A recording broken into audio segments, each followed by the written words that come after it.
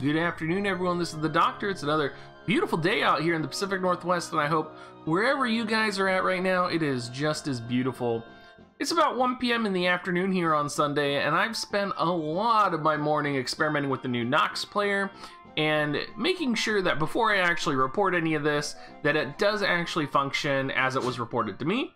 So the new Nox player released an update last night, and effectively with the update, it has made multi actually very accessible for anyone who's using an emulator now. I did experience some crashes with the Nox player, but a lot of that was related to my personal computer not being the best. So just some perspective, I do only run an i5 on my computer, and I have 1080 and 16 megabytes of RAM.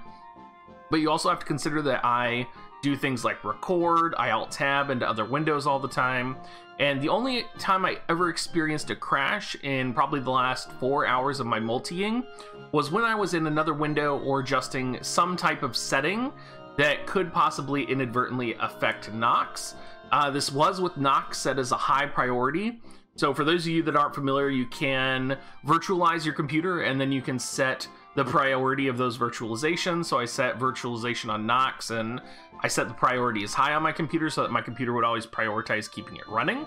So most of the time when it crashed for me, it was only specifically related to whenever I was adjusting a function or specifically going into a Discord call for me, or I was trying to do too much on my computer at once. Other than that, though, whenever I had it open in the multi today, I would just be focusing on the screen, and I never crashed directly while I had the application open. Always when I was doing something else, I was able to successfully macro it.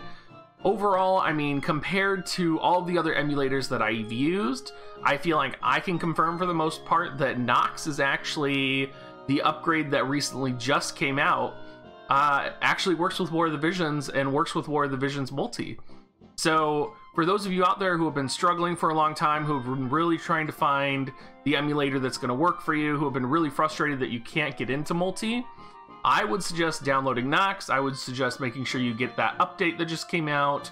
It does have a feature where if you download Nox, you can overwrite the last install that you had, which is just what I did this morning. And then I just experimented with it, I played with it, I adjusted the settings.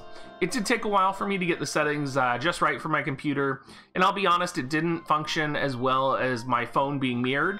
So for those of you that watch my stream, you know that I mirror my phone for the most part, or I run soon to be a direct cable from my phone to the computer. So there's different things that are better, I think, than Nox right now, and I think playing on a phone is going to be better for Nox, especially for anything, pretty much.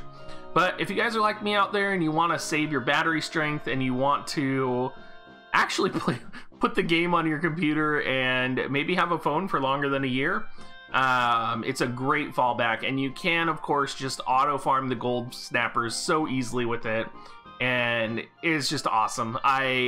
I'm so happy Nox came out with this update. I think it's probably specifically related to Exos Heroes, but it just so happens to have affected War of the Visions as well. So if you guys are wondering where you can get Nox, I am going to put the link down in my description down below.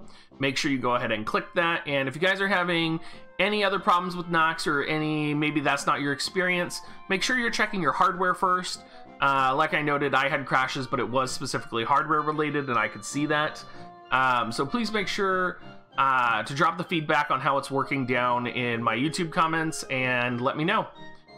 Thank you so much, you guys, and I hope you guys have a great rest of your Sunday, and I hope you guys are ready for Sunday News Night. We are going to be streaming most of the night tonight from about 8 p.m. to 1 a.m. Pacific time, so I can't wait to see you guys there, and I hope you all have a good rest of your day.